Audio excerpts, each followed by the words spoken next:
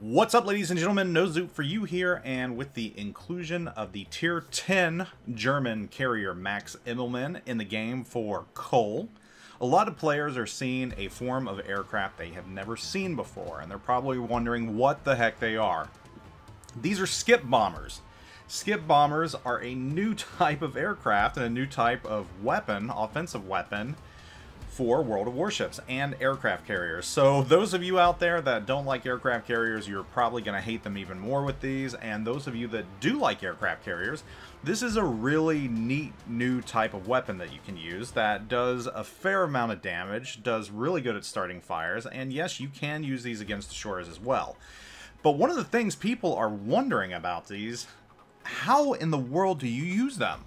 It looks like it's pretty simple, right? Well, yes and no. What I'm going to do real quick, and this is probably going to be a very, very, very quick video. I'm going to walk you through how to use skip bombers so that if you do purchase this, you have an idea of what to do. And for those of you that don't want to purchase this, and those of you that are playing against aircraft carriers, this might give you a better idea of what you need to do to avoid these bombs, because like I said, they do a fair amount of damage, and they're kind of hard to avoid because once they're dropped, they go very, very fast.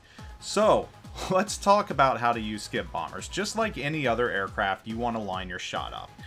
I would say these are more similar to torpedoes than actual bombers, because you're not going to go up, ascend, and then descend to drop them. You're pretty much going to take a trajectory like torpedo bombers. So keep that in mind. You're going to want to line your shots up like a torpedo bomber. You know, that very nice crossing the T type of thing where you're the vertical part of the T and you want to hit the ship that's horizontal to you. That's the best way to describe it. Your skip bomber squadrons have 12 aircraft in them. That's a fair amount of aircraft right there, and that's going to give you 3 drops if you don't get your plane shot down. Now, when you go into the actual attack mode, I want to draw your attention to this. You're going to see 3, I like to call these hash marks, at varying distances. Close one that's a little wider, one in the middle section that's it's a little less wide than the first one, and then the last one that almost looks like the stripes on a football, or not the stripes, but the laces. These are where your bombs are actually going to skip. And ultimately you want to drop as far out as possible, because when you do that, you have the highest chance of accuracy and landing all your shots, which is what I'm going to do right here. And you can see these bombs hit, and you can see this Richelieu has had a lot of damage done against it. 10k plus fires. I mean, that is pretty significant. So again, broadside, and you don't have to lead these quite like you do torpedoes, because again, they go pretty quickly.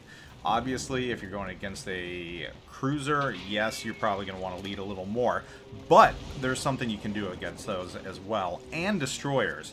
You don't have to drop 3 skips out. You can drop closer if you want, and that's what these varying hash marks are for. So you can use that first hash mark if you want to. If you want to make a quick drop and just drop it straight on the ships, and that's ultimately what you're going to want to do for destroyers right here. Now, of course, you're probably only going to land 1 hit on a destroyer. It's going to be very hard to hit those at range. I wouldn't suggest it, but if you're up close, yes, it's pretty, I'm not going to say easy to land it, but you can do it. And that, in a nutshell, are skip bombers. I mean, there's not a lot to them. It's not really hard. It's just a matter of making sure that your hash marks are actually on the ship you're aiming at. And you don't have to hit it from the side. You can hit it from the front as well. Now, if you do that, you're going to be less likely to land all your shots, and you might miss altogether, but you can still cause damage hitting a ship from the front, so there's no issue with that as well. But instead of landing 4 bombs, you might only land 2 or 1. Overall, I mean, it's neat, it's interesting. I think a lot of players are going to enjoy it just because it's different. A lot of you CV mains out there, so, you know, this is a coal ship.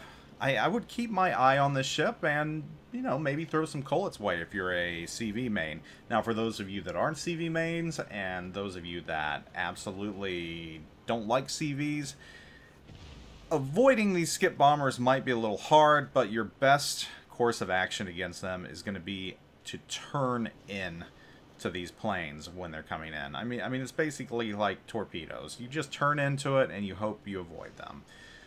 So there you have it. Those are your skip bombers in a nutshell and how to use them. So I'll do a full review on the Immelmann at some point in the near future.